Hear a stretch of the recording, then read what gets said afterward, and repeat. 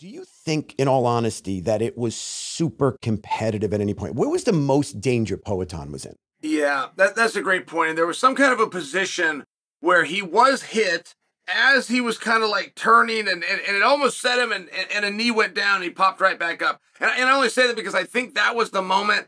And even with that said, I'm not certain he didn't slip. I'm not certain that he didn't slip the way that he went down. One thing about from the beginning of this sport, and I'm literally going back to Royce Gracie in 1993, but it was true then, and it's been true until Saturday. If you are on your feet and it is not going your way, you take it to the ground. If you fail and you can't get it to the ground, but you try. If you're on the ground and you're a constant threat, you try to keep that fight on your feet.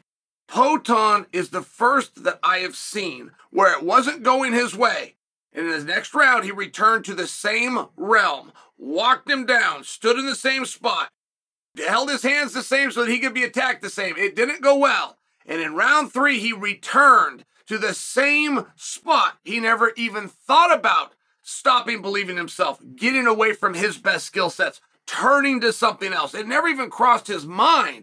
And things got a little bit better in 3, and then you saw that tide turn, which I think largely had to do with conditioning. And conditioning can be affected not just with the altitude or the way you prepare. You've ultimately got your DNA in there. But one thing that will make a guy fall apart, that will cause him from mentally falling apart and then cause his body to exhaust, is when you hit something as hard as you can hit and it doesn't go down.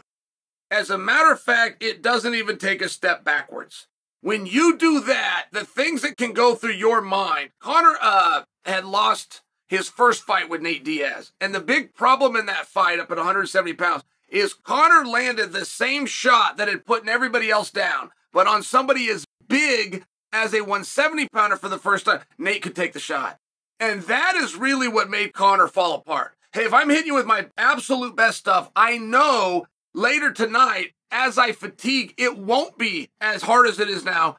And you're taking it now. And it just can really make you unravel. And I think Rountree really did a number of things very well. But one thing that broke him, that started to work against him, that Pereira capitalized on, was Pereira constantly showing him, no matter what you do, you're not going to hurt me and I'm not going to go away. It's so funny that you say that, because that's the one reoccurring nightmare I have. Swear to God, I'm hitting somebody and they're doing nothing. Like, that is a real nightmare that I've had repeatedly.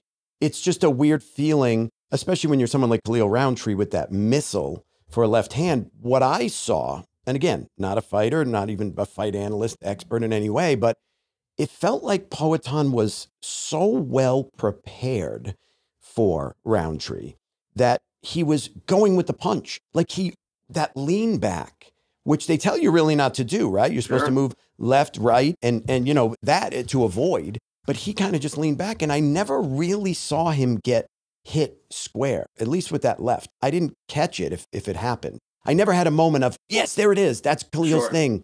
And yeah, I think it started to mess with Khalil, and then the conditioning, right, which we spoke about. And it just was a really bad night for him after that. He was a mess. Mark Goddard had told Dana White, if you saw it, and that was very powerful, but Mark Goddard said, I have been doing this for 20 years, and I have never, you know, he's in there, he's the referee. I have never heard my ear, the sensation within my ears of the sound that it makes when Alex hits somebody. At heavyweight, any way you want to do it, I've never heard impact. And I got to tell you, Sos, I mean, things started to go more Alex's way, then they went extremely his way. But when you then saw the face of Khalil Rountree, that was really where I could kind of tie Goddard's statement in with an actual visual of, yeah, he didn't get hit that many times. Daniel Cormier had supplied a photograph. Khalil had done a movie. And in the movie, I don't know what happened, but he was hurt. It could have been a car accident for all I know, a beating, but they used all the effects of Hollywood makeup to make him look very, very beaten. They compared the Hollywood makeup to the actual beating, and they were not even close. And I think that just speaks to the damage that Pereira can do, man. It's something special. I think Mark Goddard used the word, I don't want to misquote him, but I think he said it's ungodly. Yes. He said it's ungodly. What a word Correct. to choose, right? This is one of the best refs in the business, if not the best maybe right now. He's really a great, smart guy. He sees he's pro fighter. We talked about him crying after the fight where Kelvin Gastelum fought Israel, and he had never seen anybody put that much of themselves out there and be that deep, in such deep water. So he's a very sensitive ref. He's very sensitive to the fighters. And for him to use a word like ungodly, it must be something to be standing that close.